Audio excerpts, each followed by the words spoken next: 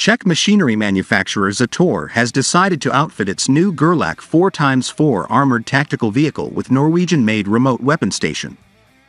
The Zetor Gerlach 4x4 is a new concept armored tactical vehicle which reflects the new combat and safety factors resulting from new current skills and experience from the combat deployments of the 21st century.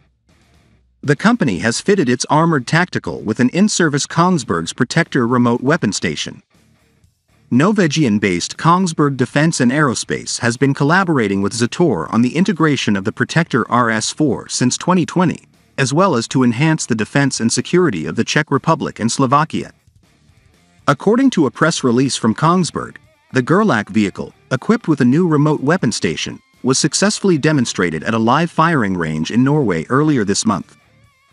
At the demonstration, the integration teams from Zetor and Kongsberg Defense and Aerospace were joined by guests from the Czech Armed Forces and the Technical Military Institute of the Czech Republic.